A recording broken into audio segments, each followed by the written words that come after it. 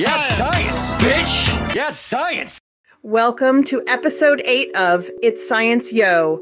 Today, we dive into the cosmic mystery of black holes and what occurs when they collide. Imagine our galaxy, the Milky Way, in a spiraling gravitational dance with Andromeda, our large neighboring galaxy. In approximately 4 billion years, their merger will begin, forming one larger entity over hundreds of millions of years.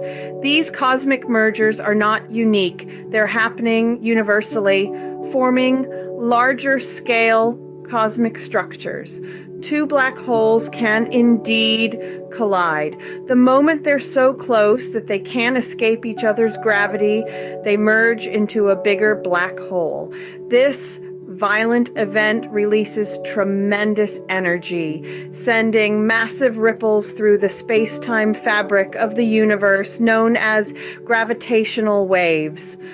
While no one has witnessed a black hole collision yet, it's not unrealistic to assume that they might occur.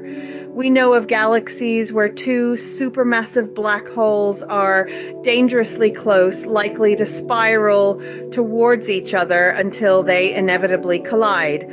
Although gravitational waves haven't been directly observed, they're a fundamental prediction of Einstein's theory of general relativity.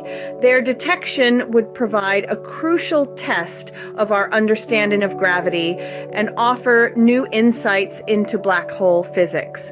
Astrophysically speaking, getting two black holes close isn't hard.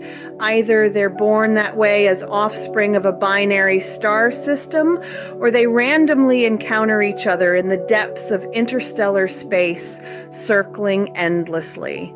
That's all for today. Stay tuned for episode 9 of It's Science Yo!, where we'll continue to explore the fascinating world of science. Thank you for watching. For more science videos, please subscribe to my channel and give this video a like.